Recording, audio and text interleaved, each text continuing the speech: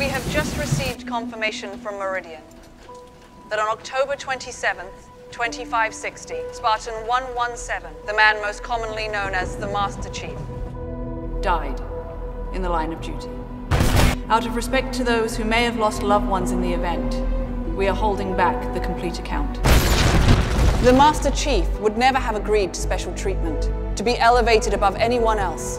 But we must acknowledge the loss we have all, our entire species, suffered today. And we must fight together as he fought.